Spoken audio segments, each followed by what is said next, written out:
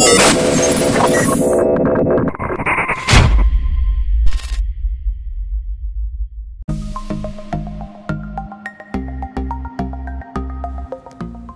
everybody, so what I've done was basically took one for the team, and here I have the Drawtite hitch installed on my fiance's 2018 Outback, which coincidentally is literally the same thing as mine. We just got another one because we needed a new car and we both love mine, so we just pretty much got the same thing. We got a good deal on it instead of waiting for the 19. And the Ascent will be probably in the next 2 years. So anyway, so I have the Drawtite installed, and there's a few things I've noticed. Yes, it is cheaper, $100 by, versus the Ecohitch, but there's a few cons. Of course, there are pros, like I said, $100 saved, but there's a few cons. So I wanted to just point them out. I also have the Ecohitch here that was on my car. I took it off because we're going to be swapping. We're going to see what the difference is. So I got another Ecohitch. Yes, I did pay for both of them. They were not sent to me. They were purchased from eTrailer.com, just to give them a shout out. The one I had on my car was from what's it called? From Torklift, that was sent to me, which if you watch my other videos, I mentioned that it was sent to me to do some work on and test something out. So let's get right into it. So first problem I found, which I think personally is a problem. If you look at the hitch, this just has a cover on it. Look how low that sits down from the bumper, and it sticks kind of far out. It doesn't sit uptight like the Ecohitch. Also, when I take it off, you'll see there's a difference. You can't really tell, but there's actually, it doesn't sit flat with the car, it sits down a couple degrees. And it's very noticeable when, you look from the side of the car. Actually, you could probably see it there. And my phone is level, and you can see how it's kind of sloping down a little bit. Some people might say, hey, that's not a big deal, but I like it to be tight because if you're gonna go off-roading, not that I am, but if you go off-roading, you want it to be up higher, kind of tucked onto the car. The Ecohitch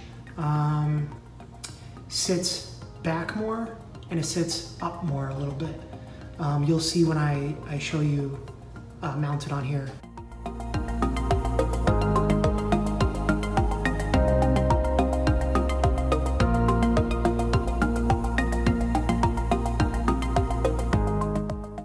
So it sits far out. Yes, there is a higher tongue weight on this one. I think this one is 600 pounds. The Ecohitch is like 350 or something like that. But when I take this off, I'm gonna do a side-by-side comparison, and you'll see the difference in quality, manufacturing, the difference in this area here. So I'll go ahead and take that off now, but I just wanted to give you a side shot. Actually, there you go. You can see how it's hanging down a little bit, sticking out pretty far. It just looked like it doesn't fit. It doesn't look right. So, I mean, like I said, you're saving $100, but I'd rather spend a couple more dollars, get something that's, number one, built in the USA. I don't think that these are built in the USA. They're probably not. It's built in the USA, and it just looks better on the car. These cars are, for me, it's all about looks and functionality, form to function. So I'll go ahead and take this off, and I will get back to you. So here's the Drawtite hitch, the 76227, and the Torklift Ecohitch. So let's start out by just kind of looking at the sides. So here's the bolt pattern. The holes are a little smaller right here versus the Torklift. So this one will allow you to, adjust it a little more. Now, if you notice, get closer here, this is just a bent piece of metal. It's got the hollow tubing. But if you look at the Torklift one, it's reinforced and it's welded, you know, on the side right here to this piece here, and it's welded on the bottom down here, also a hollow tube. So this has more supporting structure to it than the the Drawtite one. Both were sprayed with Rust-Oleum rust inhibitor, which I mentioned in my previous video. They were also sprayed with some other rust stuff. I don't know, but it's to prevent rust on both of them. What else? So the tubing is exactly the same here and here. I'm not sure, I can't really tell if the thickness is the same. I'm not too sure. So working our way down. Now you can see the difference here, how the Torklift one has a much shorter, I'm gonna call this the neck, I guess you can say, versus the Drawtite one, which is a lot larger. So that's why it sticks out further from the car versus the Torklift one, which, like I said, it sits lower and higher than this one. If you look at it from this angle, it does look flush. I mean, that's sitting flush on the ground, but I'm telling you, it's got like this angle that's just really annoying. So anyway, this one has 2 bolt hole sizes versus the Torklift just has the one. And also on the Drawtite, this is, I guess, your cable stay or your whatever you want, chain holder, whatever you want to call it.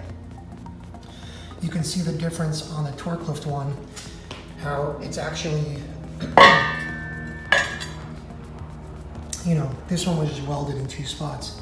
This one is a solid piece of metal that goes all the way down. And I guess this is the new version, which I worked with them on. It's a solid piece of metal that goes down and wraps all the way around. On the previous one, they had a little gap right here, which allowed water to, you know, if you look at my other video, it came through and out, and all this started to rust. It looked terrible. So I said, we should, you know, you should do a solid piece of metal, and I was one of their prototypes. I guess this is their second one. This one here is just a hollow piece of metal, and it's welded on top. So this is a welded piece here, inside, and on the outside, this is one solid piece that's welded onto here. This looks a little thinner than this, but the structure of that is a lot smoother looking. Coming around to this side, it's pretty much exactly the same. You can see the support piece here versus on that one. Again, it's the same hollow, you know, hollow piece of metal. So, I mean, looking at it from this angle, you're getting much more support and much more structural rigidity from the Torklift than you are the Drawtite. So if that's something that's a concern for you, if you're going to be, if you want more weight, then I would go with the Ecohitch. Yes, you're saving money with the Drawtite, but I mean, look at the quality. It's just not, it's not there. It's not, there's no support on the end here. You know, this neck piece or the piece that comes down, you know, it's just a bunch of pieces of metal welded together. This is one solid piece. Then where the cables go, where the chains go, that's one solid piece of metal. Like I said, I'm pretty sure on the current version it's still one solid piece. This is just on, you know, welded on two areas.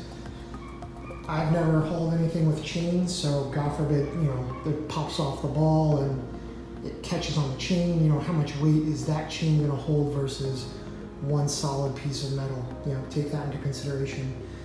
Plus, like, if you look at the hitch hole here versus here, this one just looks so much beefier.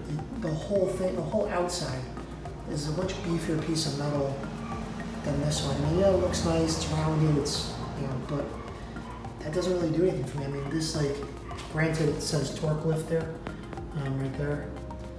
That doesn't really bother me because I have a cover that goes over it.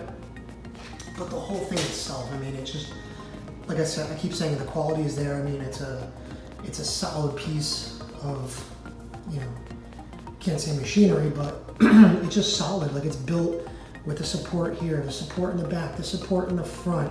So if it pulls, you know, it has it's welding up on top, versus on this one, it's just on the sides and that little piece here. You know, the only bonus, like I said, with this one is you're getting more tongue weight, but, you know, you also have to consider the Outback. The Outback can't really handle that much weight. So, you know, it's ultimately your call. It's your car, but for me, you know, I'm definitely going to be sending this one back. Definitely staying with the Torklift. I'm going to be putting that on my fiance's car now. This bad boy is going in the box and it's going back. So if you have any questions, just let me know. Be sure to like, subscribe, comment, all that good stuff. If you want any other Outback videos, let me know, and I'll be sure to get them done. So thanks to eTrailer for getting me the Drawtite, and thanks to Torklift for getting me the Ecohitch, and you know, like I said before, Ecohitch, Torklift for the win. But you know, if you want to save $100, go with that guy. If you want to spend a little more and get a solid, you know, tow hitch for your car, you paid all that money for this car, you might as well get one and do it right once and don't have to worry about it, then go with that. So again, thanks for watching, and yeah, that's about it. Take care.